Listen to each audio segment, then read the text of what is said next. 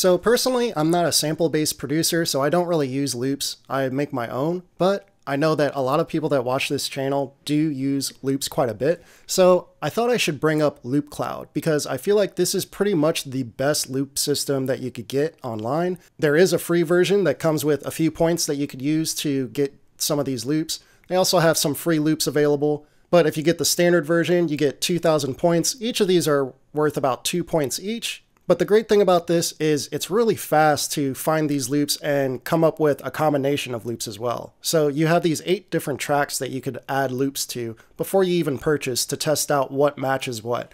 But even simpler than that, of course, you could go into the key and BPM, select either major or minor. We're going to go with minor and switch this to E minor specifically. So now everything that you play in these loops will be in E minor. So let's go ahead and pick out some loops. We're going to go to guitar, and you'll notice that right here it says DAW connected to Fruity Loops, and that is because we loaded up the Loopcloud plugin, which looks like this, inside of our DAW. So now everything that we play inside of our DAW will be synced up to Loopcloud. So that's what makes this really fast and really easy. So let's go ahead and play our DAW, and inside of Loopcloud, we're going to go through some of these guitar presets, or loops, I should say.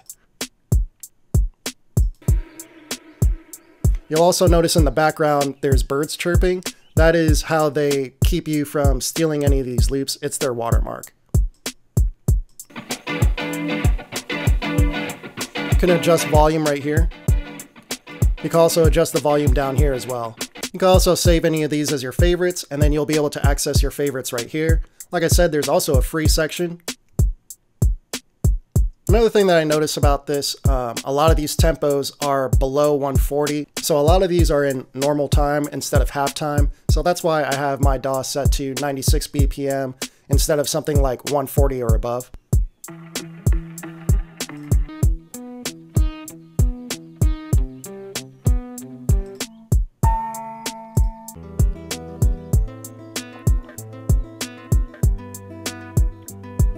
This one sounds pretty good.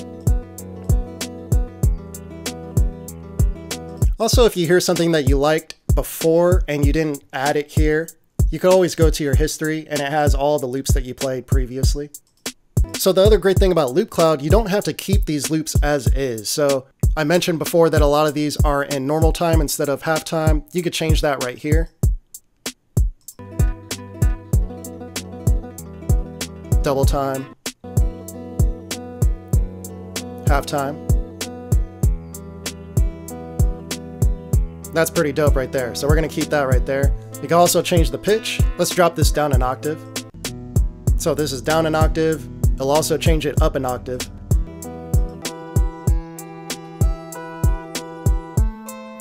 But we're going to keep this right where it's at.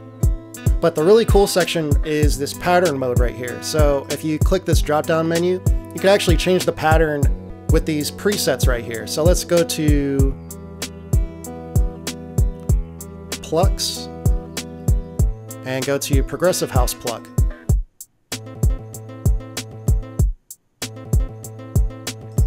I'm noticing that a lot of the names of these are EDM based.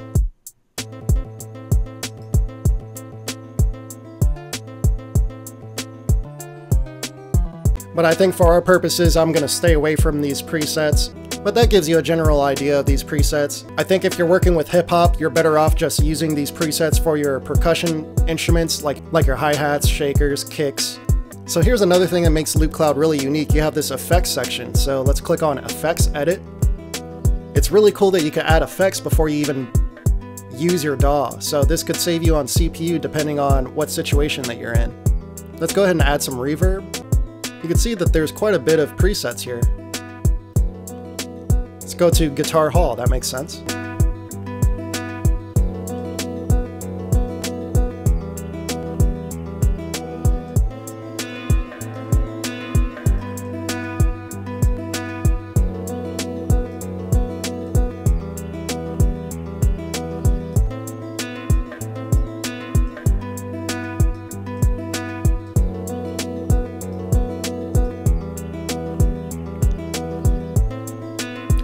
And let's do this backwards and add delay and see if we can move these effects around. because normally you would have delay before you have reverb. So let's go ahead and add a dub delay.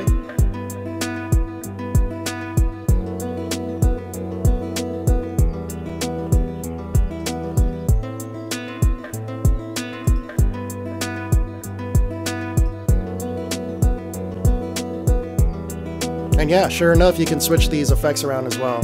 Go to the filter. I'm pretty sure that this will match more of what you would find in hip hop.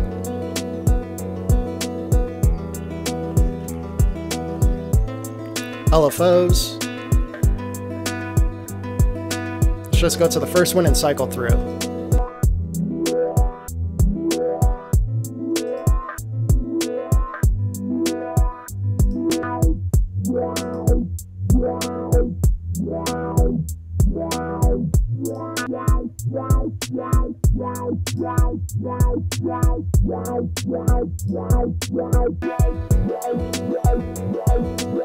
So yeah, that filter can be pretty useful.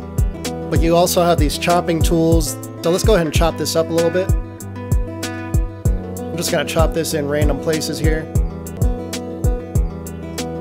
So now that we've chopped the sample, you can see that you can automate any of these effects. So right here, I have this reverb hall automated right here.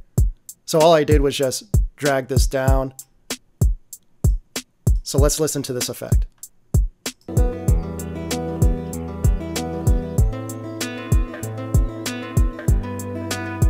That's a very subtle example, but you can see that it's definitely automating the size of the reverb going up.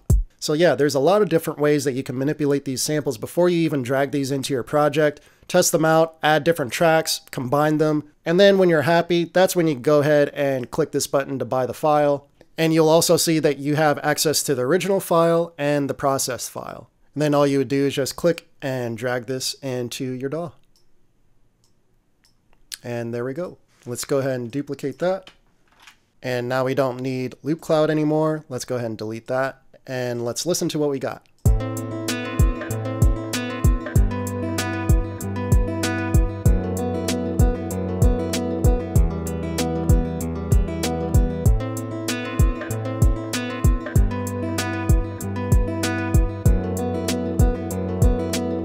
So yeah, hands down, I would say Loopcloud is probably the best premium loop service that I would personally recommend. I know that there's plenty of others out there, but in terms of sample manipulation and making these your own before you even decide to purchase or drag these into your DAW, this will definitely give you an advantage knowing exactly what loops you want to purchase.